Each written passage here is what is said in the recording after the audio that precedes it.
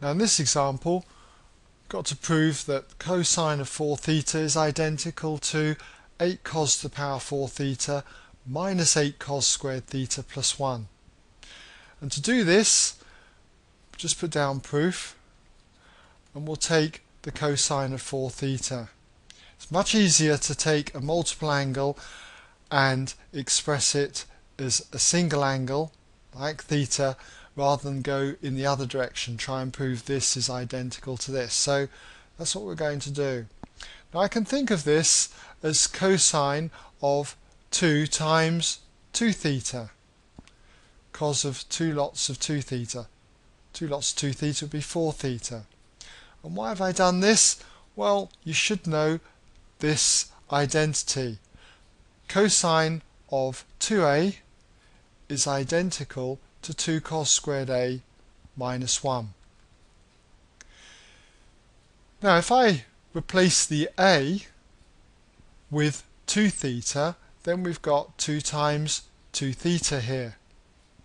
And so it's going to be the same as 2 cos squared 2 theta minus 1.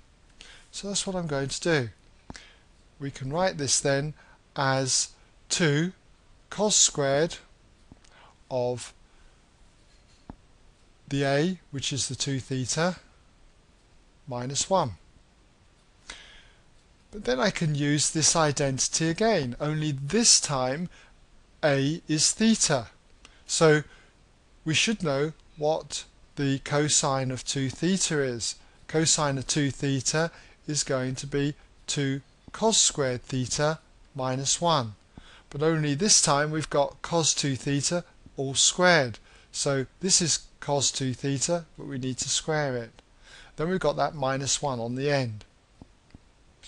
All I need to do now is just expand this bracket. And you should be able to do it straight off in your head, but what I'll do is I'll just write that out again like so, just in case there is a problem, and then we have that minus 1 on the end. So we'll put this 2 at the front and expand out these two brackets. So we get 2 cos squared theta times another 2 cos squared theta. Well, that's going to be 4 cos to the power 4 theta. Then 2 cos squared theta times the minus 1, well that's minus 2 cos squared theta. Then minus 1 times the 2 cos squared theta is minus another 2 cos squared theta. And minus 1 times minus 1 is plus 1. Close the bracket off, and then we've got this minus 1 on the end. So let's tidy up the bit inside the bracket. We've got these two terms can group together.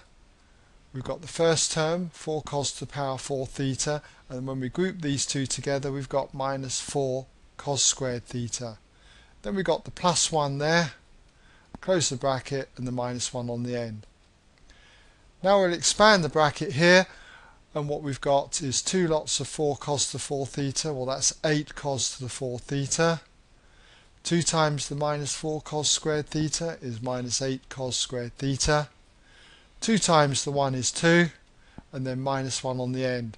And you can see that we're basically heading towards the answer now by just doing the 2 take away 1, which is going to give us 1. We've got the answer that we were asked to prove. Just put the plus 1 on the end there. There you go. Same as that up there.